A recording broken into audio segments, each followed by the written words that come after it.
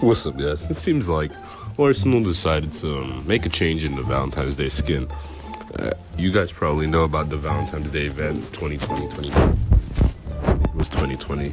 But they're making some changes to the skin, and they're gonna bring out a new version. But imagine not having the old version. That's just crazy. So I was just on Twitter, and I saw Crystal. I think he posted something about like changing the skin. I was like, damn.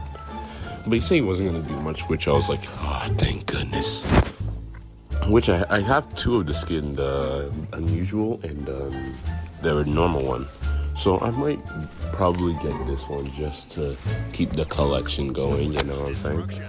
And yeah, these are the screenshots. It was pretty much, and they look pretty good. I'm really not saying it's bad. They look pretty good.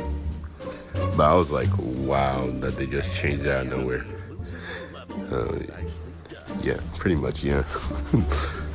Since it's Valentine's Day coming up, and that's pretty much why it is. Do y'all got a Valentine? Cause like, I'm just chilling, you know. Yeah, I'll see you guys later in the next video. Peace.